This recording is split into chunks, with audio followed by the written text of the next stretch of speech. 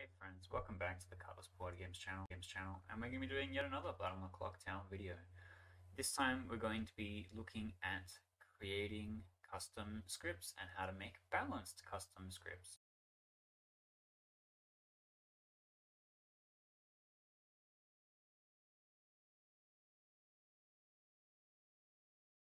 Okay, so I've played a lot of Clocktower over the years, and I've played a lot of advanced scripts over the years where a lot of crazy characters showed up, came and went and changed and all this different stuff. And sometimes when putting a script together to try out these new things, people hit it out of the park and it's really good. And sometimes it's really, really terrible.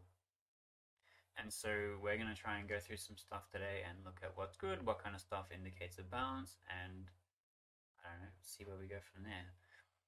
The probably the easiest way to go from playing base 3 to playing something advanced is to take one of the base 3 scripts and add stuff to it. So we're just going to import the entirety of Trouble Brewing here, just from the left panel. This is the script tool available on their website. I'll put the entire Trouble Brewing list in here.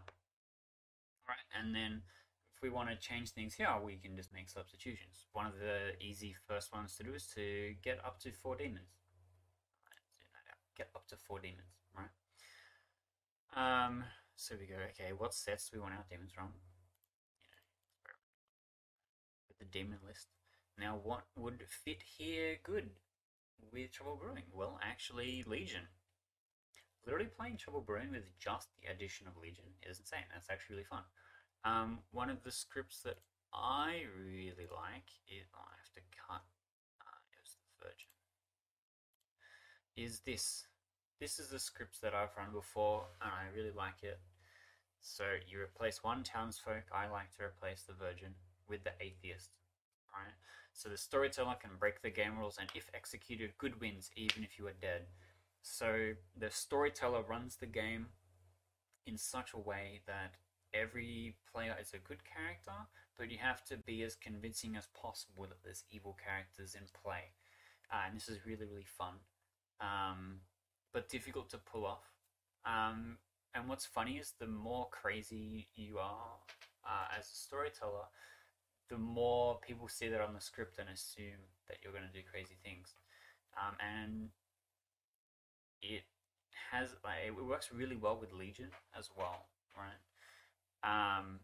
And then so you can run just Trouble Brewing, and that's really funny because everyone has this insane doubt of, is this an Atheist game? Is this a Legion game? You can run a Legion game, and then everyone, is paranoid. Is this actually an Atheist game? There's like 9 people that are all Legion, and 3 people that are like, what is going on? Or you just run an Atheist game, and then everyone is like, oh my god, is it actually Atheist? Is it actually Legion? Which I think is really interesting. And look, we just changed 2 characters from Trouble Brewing. We have an interesting script. But this is one where those individual characters reshape the entire script on their own. The more things you change, the further away from balance it'll get, right? And these ones are all or nothing characters, right? So let's come back. Let's come back a step. We need our Virgin back. I don't know the order of the alphabet. Spectacular. Okay. So this is back to Trouble Brewing, right? And let's go back to where we were before. We want to add our, let's say, 4 demons. So we've got some good options. I think Fangu is really good here. I think Nodashi is really good here. I think Vortox is too powerful. I really like the Leech. The Leech and the Slayer is a clash, though. Yeah, here we go, you'll see. If there's 2 characters that do not work, then it will show up with an icon here. This is I think they call it a jinx. And if it has that, you don't want that on your script. You can put it on there, but it means that you can't have a scenario where they're both in the game and the players get that information for free. And I think that removes something from the fun of the game. So you want to have 0 clashes. So knowing that we want to put a Fangu in there, we want to replace the Scarlet with something else.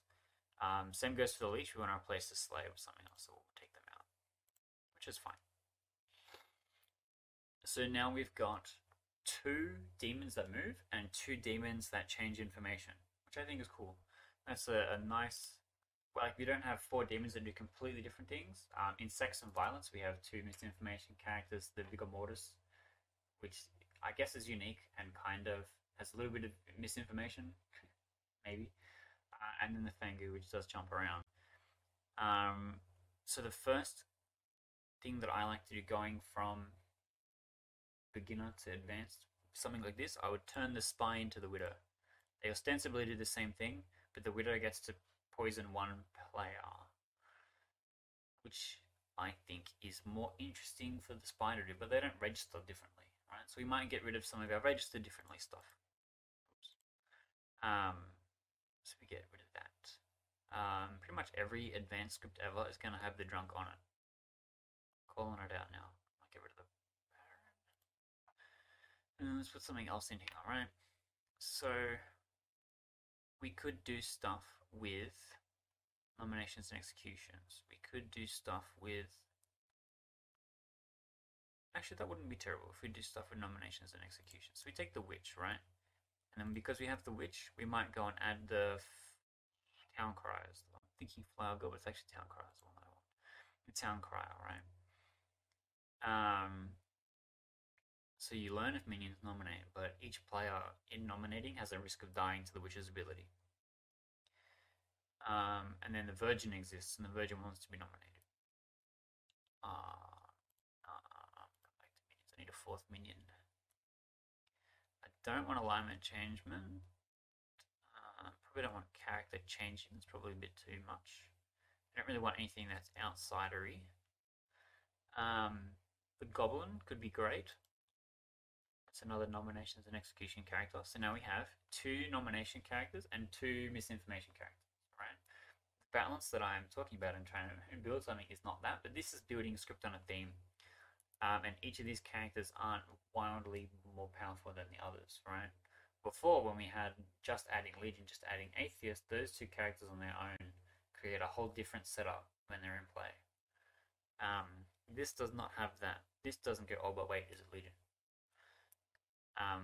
This is, oh, but wait, where was the poisoning? Oh, but did the demon move to this place? The other thing is that because of this setup, we have the Leech and Leonard Ashley that give a lot of poisoning. The Poisoner and the Widow would get rid of the drunk. There's already potentially a lot of misinformation coming into the game. So we would make town more powerful information-wise to deal with that. And I think the Dreamer is perfect here. My main complaint about the Dreamer in Sex and Violence is that the Dreamer either is useless, it's a Vortex game, you get no good information, or the Dreamer is God and it is not poisoned and it wins the game on its own, and there's no real middle ground. Whereas something like this, if the Widow poisons the Dreamer, then you as a storyteller get to choose how useless they are. The poison eats them one night, they get one night of bad info, right? But otherwise, it might be random as to whether or not they get good or bad information, which I think is good. The Poisoner and the Dreamer, I think, will work nicely together. I think we're going to get rid of the Monk. Monk and the Leech, a bit awkward. I want to put in the Dreamer. I think the Dreamer's perfect here. I think the Empath is great here. Investigator showing Goblin would be hilarious. We don't... actually, let's do Outsiders before we do all the townsfolk. Acrobat in a Leech game seems nuts. Seems actually crazy. I don't really like the Klutz. I think the Klutz just replaces the Saint. Politician is great. And I mean,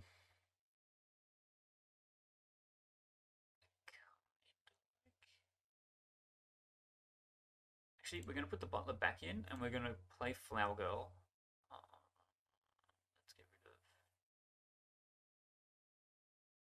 Let's get rid of the Washerwoman. We're going to play the Flower Girl.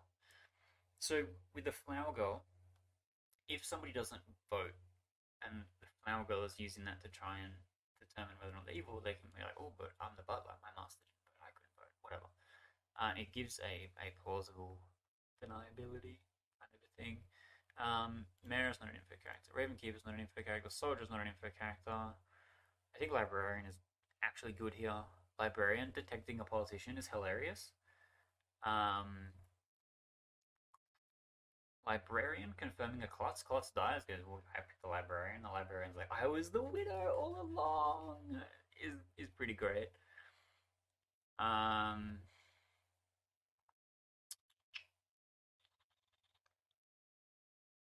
what else? We want info. We want info.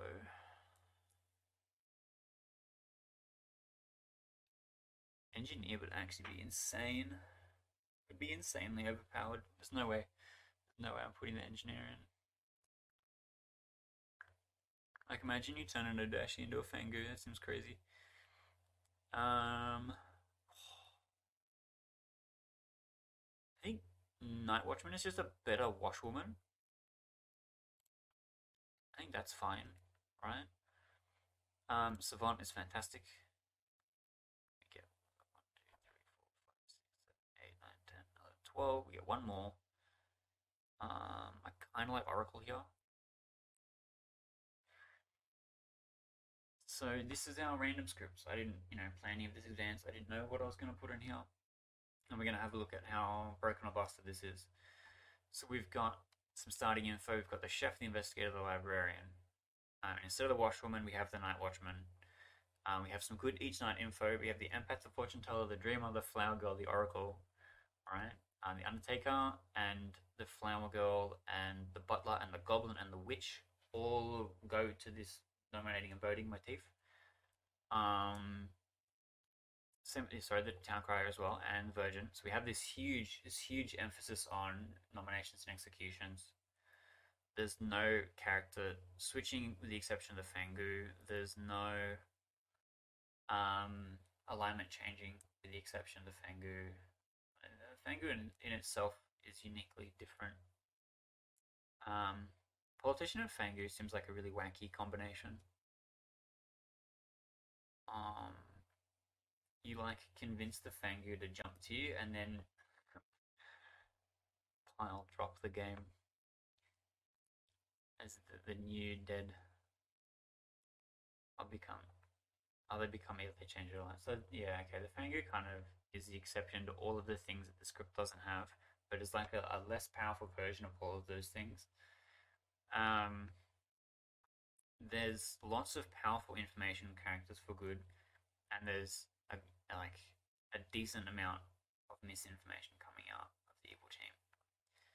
And then like, okay, how do we rack up something like this where we would take a mix of some night things, like the starting info characters like the Night Watchman, and then we put in a lot of each night stuff, so maybe 50-50, and then we pick our outsiders based on how powerful we think the evil team is versus the amount of information. So like if the good team isn't super strong, then maybe we go butler or acrobat. If the evil team seems not so strong, then we can maybe class politician. If I have a dreamer, I would play poisoner and not widow, right? I think widow is really good. I think widow is really good for stuff like the savant, stuff like the fortune teller. Widow also sees who the Nadashi poisons and who the leech host is, which I think is really powerful as well. Whereas normally the minions don't know these things. So in a small player game, Widow Leech would be really good for the evil team. That's really strong. In a bigger player game, I probably wouldn't have that combo. I would be more likely to just have Poisoner, Witch Goblin. Yeah, so this is looking at something like that, right? And that's just me taking out a few characters and then taking in a few other characters based on a motif, and then going, how powerful is the good stuff? How powerful is the evil stuff? What can I add or change for that? And then you can do the same for something like sex and violence, right? And you go, okay, you want to add all these things. Then you go, okay, I want to change this so there's no character switching or something. I want to change this so there's no misinformation. But let's go, okay, let's change it so there's no character switching. Wait, you go, I played this script and it was hard enough trying to figure out if the Vortex is giving me bad information or not. What I want to change is the character changing in it. So like, that's fine. We get rid of the Philosopher, we get rid of the Snake Charmer, we get rid of the barber, and we get rid of the pit hag and the fangu. We go, okay, we need a new demon. Alright, our new demon could be the Puka. If we want to double down on misinformation, then every single demon gives some sort of misinformation. Okay. That means we want no misinformation minions, I guess. That would be kind of brutal. I think the spine would pop off here. Or the Baron, maybe? Baron, actually? I rate the Baron here. Then we go. Lunatic would be hilarious. Recluse probably not. Politician probably too powerful. Giving minions bluffs. Like, I think this is much better. Then we go, okay, we need our townsfolk. So we can play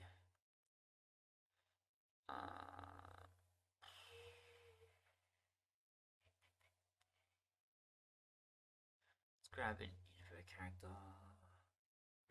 We don't want extra deaths.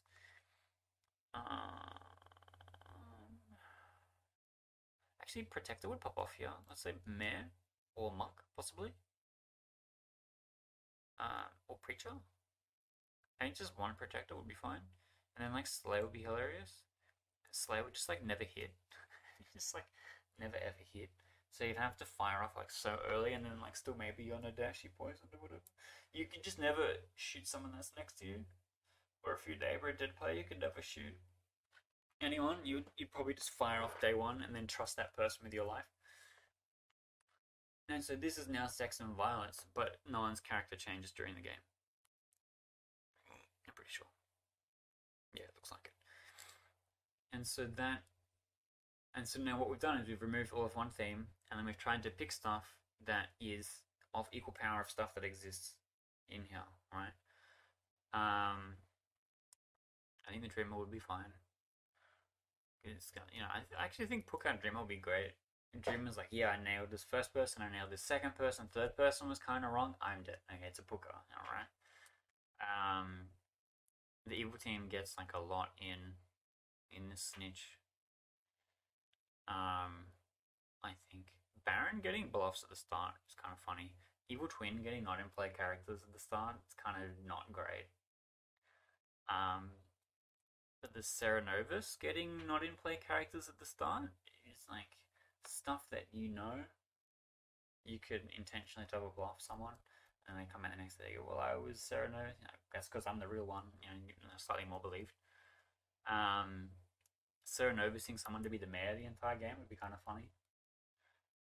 But it's like looking at this doesn't seem broken. Like I didn't just like there's some characters that you throw on a script and its power level or its complexity is so high that it's going to be difficult to set up a rack up without this character feeling like it's out of place or it's warping the entire game. And the Atheist, Legion, Heretic, there's definitely ones that do that. Riot turns the script into a Riot script. Vortox can do that if you're not careful with how your information works in the game, and especially because Vortox says you have to be executing people. Leviathan changes the whole game into a Leviathan game. And so you have to look at how powerful the characters are you're putting onto a script, and then you have to assess like does this these things even would I feel like I was as powerful if I was the Dreamer as if I was the Fortune Teller? It's pretty close. It's pretty close. Would I feel I was as powerful if I was a Slayer versus something else? That's really good info. I don't know. I don't think there's anything else that just like straight up rolls on the demon that hard. As the Snake Charmer, yeah, actually, I'd say that's kind of even. And then so those substitutions aren't horrible. They're not, ridiculous. And so that's the kind of stuff you got to be thinking of. So it's like step one: how wide and complex are the themes in my script? Do I have character changing? Do I have alignment changing? Do I have misinformation? Do I have extra deaths? All this kind of stuff, right? How many of these things do I have? Madness and all that kind of stuff. too many is probably too much. For a script, you want to pick a theme that's like maybe 2, 3 max. And it's like one major one and two minor ones. So like for this one, the major one is going to be misinformation. And then the second one, well, before we had nominations and executions was the primary focus, right? And then have like two minor things that are like recurring themes in it. And then once you kind of have the core of your script, you go, okay, how would I rack this up? Is this a character I could actually rack up into a game, and it not feel like it's radically out of place? Like, it, putting the heretic on any rack up, you're like, Jesus Christ. That entire game is going to be centered around what the heretic says and does, and that's going to be really hard in itself, you know. And the same goes for Legion. If Legion exists on a script, regardless of whether it's in play, everyone has to have a conversation about what Legion is doing. Who could be Legion? Is this just Legion? All the information we have is crap. It must be a Legion game. Same thing for Atheist. Then you have to build a script that it is around that. And if your script is this an atheist or not atheist game? That's your script. If you are doing something else entirely, you know, and then you just randomly put the atheist on there, then your script is not that major theme anymore. Your script is an atheist script.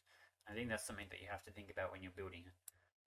But also what your players are enjoying. If your players are choosing S&V over BMR, then maybe you could take stuff like the Chambermaid, or you could take some of the minor characters from BMR and sneak them into an S&V like script, or we take the best parts of S&V and add new experimental characters, or see how TB characters fit into S&V and try and build something that way. But that's what we've got so far, and I hope this helps you guys think about stuff a little bit. And let me know in the comments